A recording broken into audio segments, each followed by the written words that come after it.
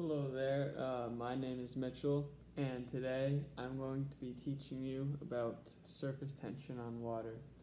So, you'll need two paper clips, and as we know, if we just drop a paper clip in water, it will not float, as I will demonstrate now.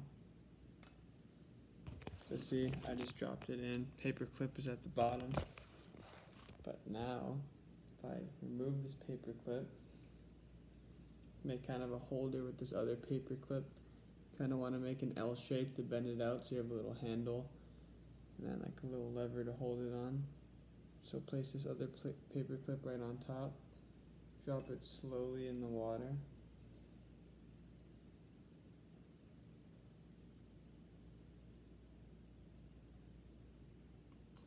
and this paper clip will float right on top.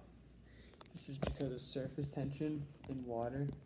The molecules on the surface bond together tightly, so super lightweight objects like this paper clip, if they're placed down properly, then surface tension is able to hold them up.